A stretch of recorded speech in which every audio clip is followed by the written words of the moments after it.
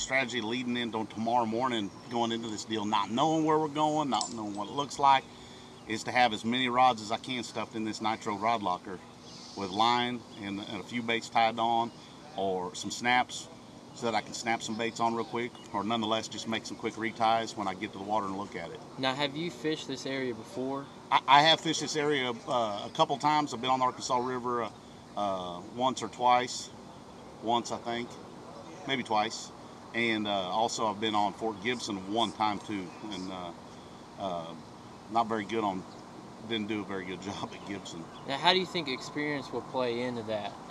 Being in this area, whether you go to somewhere you've been or whether you don't go to somewhere you've been? You know, I think, it's always helpful to go to a body of water you've been on before.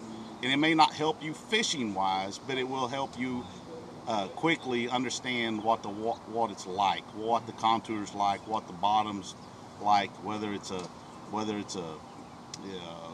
rocky impoundment or it's a river system, whether the fish live in the creeks or this particular zone of the lake's not healthy. That's why having some experience and maybe being fortunate enough to fish on a particular lake, you're like, hey, I don't need to waste my time over there on that stretch. Mm-hmm. A lot of guys going in, not knowing where they're going, they're going to have that go-to bait, something that they can trust. What is that for you? I would say go-to bait, and I'll probably throw it in the morning this time of year for a little while as a buzz bait. Okay. Why a buzz bait versus any other topwater? I can cover a lot of water in a buzz bait. It's a throw and reel deal.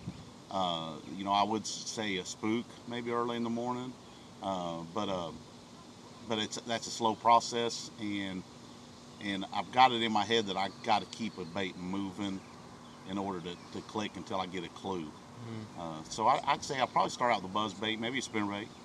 So one of the last questions, more or less in the structure of Major League Fishing, is that at any given time of the day tomorrow, you're going to know what the other guys are catching. Yeah. Now, what's that going to do to you mentally? I don't know. I'll tell you, I did not fare well at Lake Fork at the Texas Toyota Bass Classic the other day, or the Toyota Texas Bass Classic, because I knew that I was going to get it handed to me. I just didn't realize how bad I was going to get it handed to me. I was fishing the bank, and the guys that were lighting it up were fishing deep, and it messed me up. I mean, I was like, I got mad. I was like, I'm a better fisherman than this, and that you can't let that kind of negativity creep into your mind. I'm going to try not to let it creep in my mind or worry me tonight. You don't want to embarrass yourself out here. You can catch fish, but I can tell you this: I've been to a lot of lakes before and go pre-fishing the first day and not catch diddly crap. Mm-hmm. And I don't want that to happen tomorrow. If it does happen to me, then I'll walk out of here with my head hung low and be embarrassed a little bit. But you know what? Come the next day, I'll be ready to go fish the next one. One last question is, the guys that come out here and fish and that have fished so far this week, they know the strengths of who they're competing against, because you're a close-knit group of guys. You know what everybody's strengths are, and you probably know what they're going to be throwing. Yeah. Now, if you start hearing so-and-so's catching something, are you going to guess, well, I bet he's catching on that, maybe I need to switch to that? That could, that will, I don't know if it'll play a role, but I can promise you in my mind, if I hear some of the things being clicked off and the speed of them being clicked off, it will clue me in a little bit. Yeah. It will clue me in that, hey, they're probably biting a square lip or they're fired up on a flipping bite of some sort. I know Gerald likes to flip a lot, and I know Christy likes to throw square bill a lot, and I know he likes to flip a lot too. They're versatile fishermen. I know Brandon, he likes to throw a swim bait. I know that's a little bit slower process, so I don't know much about the fashion that Brent fishes in, and who else we got? And Jacob. Jacob's a good junk fisherman. You never know what Jacob could be.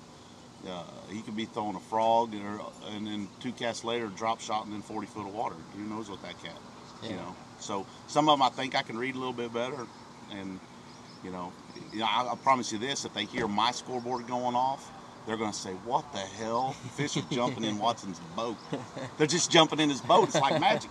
It's like, where's Watson at? Because they don't expect me to catch any bass, so they're going to be like, man. Just out there with a seine net. That's right. He's just freaking running this. He's got a net. That's what he's got. He's got a net. He's got dynamite. I have not heard any explosions. And they're going to sink. Something weird's going on here.